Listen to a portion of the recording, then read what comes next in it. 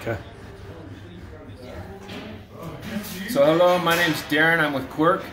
Today we're installing some Modular Arts panels at Weber State. And this is this really super nice pattern. It's called Crush. One of the biggest things that you have to understand is when you're installing that, sometimes you're going to have downlights because they take advantage of the shadows that the material takes. You also may have skylights above it. If you don't take time to really fill in the seams, then those seams are going to be very noticeable, and the architect or owner are just going to tell you that you got to get it taken care of. So we've installed these panels as the manufacturer suggests, but the last stage, so we do 2 stages of their mud, but the last stage we're using the 3M glazing, Bondo, putty, etc. because this stuff doesn't shrink, it's easy to see on the sand, etc. The way we're installing it is just simply take and run about a 10-inch stripe down there. It's best if you can do it when it's nice and fresh. And you can see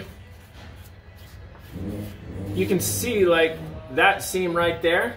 You didn't see it before, but now you can see it. And that's what we're doing. We're filling in those kind of gaps as we go.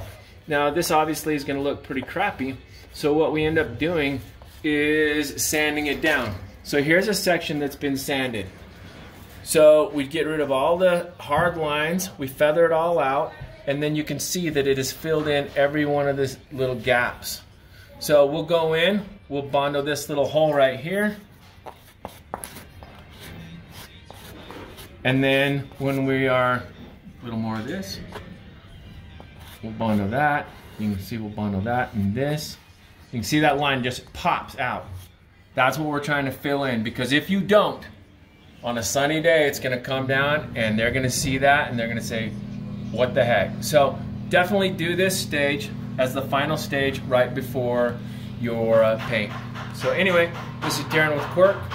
If you need any additional information on this, hit us up. We love to install this. We're based out of Salt Lake City. Have a killer day.